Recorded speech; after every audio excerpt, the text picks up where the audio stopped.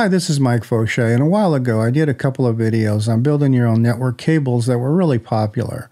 In today's video, I want to go through other things that you should know when installing Ethernet cables, such as the different type of keystone jacks, RJ45 connectors, any tools you might need, cable repair, as well as discuss the differences between shielded and unshielded cable. If you want to learn more about this topic, then watch the rest of this video. And please don't forget to hit like and subscribe if you find this video useful.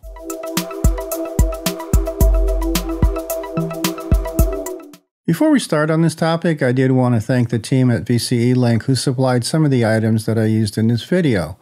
As a longtime customer, I reached out to them and they graciously agreed to supply some of the items for today's video, but they haven't paid for or influenced this video in any way.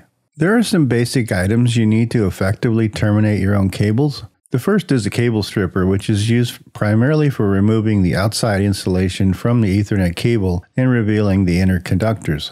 There are many different brands of strippers out there that can be used, and for the most part, they all do a pretty good job. My only recommendation is that you look for one with an adjustable blade, as the outer wire insulation can vary from manufacturer to manufacturer, as well as between the different types. Having an adjustable blade helps you compensate for these variations. A good wire stripper will also work on a variety of different size cables, such as Cat6, Cat6A, Cat7, or Cat8, and work with both shielded and unshielded cables. You simply adjust it for that batch of cable and you're good to go. I know some people use a knife or a razor to strip the outer insulation.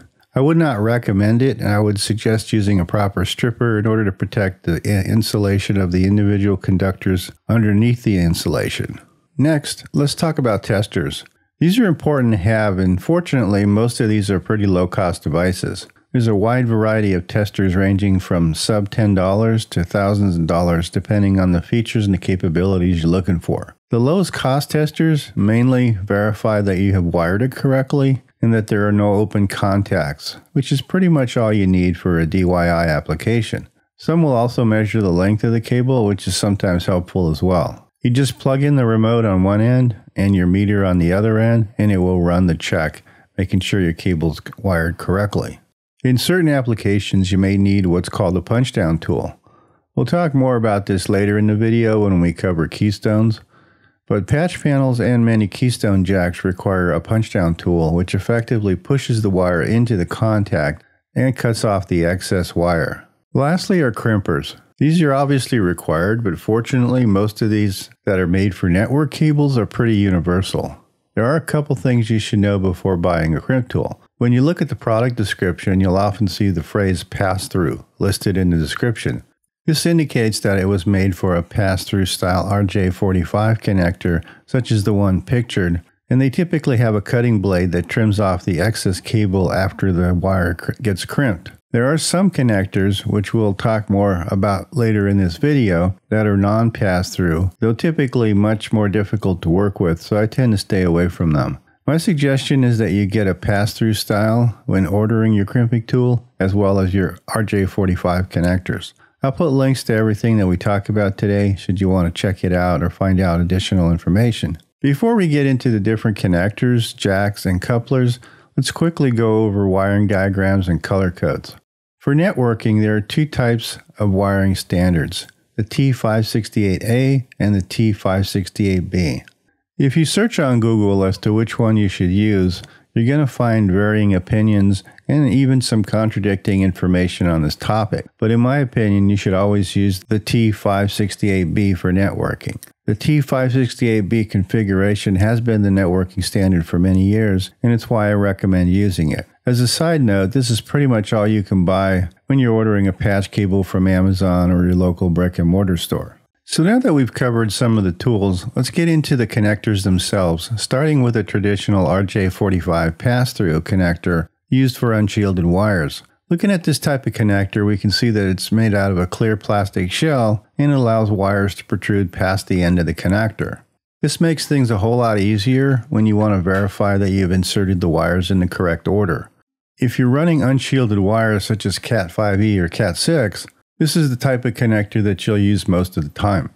As you can see, when the wires are inserted into the connector, they pass through and stick out the end of the connector. When you insert the connector into the crimping tool and crimp the wire, the crimping tool will also cut off the excess wire. Taking a quick look at a non-pass-through connector, they're almost the same, except that the end is blocked and it doesn't allow the wires to protrude, and typically relies on a small wire guide to keep things in the correct order and insert into the connector when you're ready to crimp. In my opinion, these are far more difficult to work with, as you really can't easily verify the wire color or pattern. In addition, I've had issues with the reliability of this type of non-pass-through connector if the wires are not inserted correctly.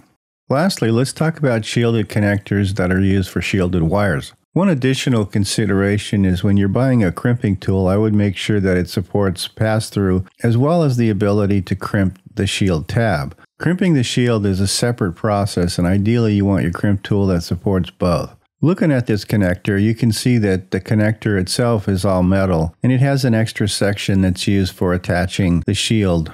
The shield is wrapped around the insulation, and when you crimp this ground tab around the shield with your crimp tool, such as the one that I'm using from VCELink, it grounds that shield to the connector. Shifting to keystones, these are usually used for in-wall configurations and patch panels. If you're going to run an Ethernet cable in your home or business, you'll most likely want to use one keystone on at least one side. These are typically used to terminate a cable in a wall plate and provide your devices a place to plug into. As with many of the things that we discussed today, there's also some variations in keystones. The main differences are the tool and toolless configurations, as well as shielded and non-shielded versions. Looking at this example, we can see a typical use for a keystone jack. These are really low cost and easy to use, but most will require a punch-down tool to install the wire into the jack correctly.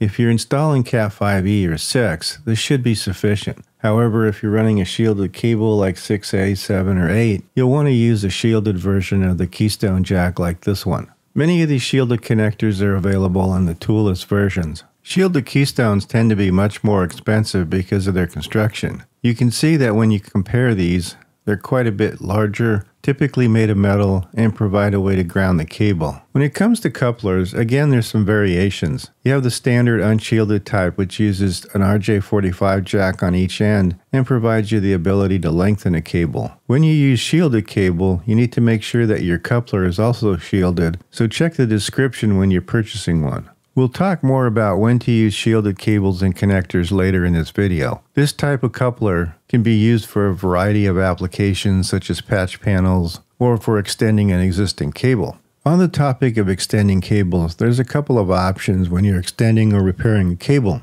In most cases, if you just need to extend a cable a few feet, you'll just grab a patch cable and a regular coupler and just extend it.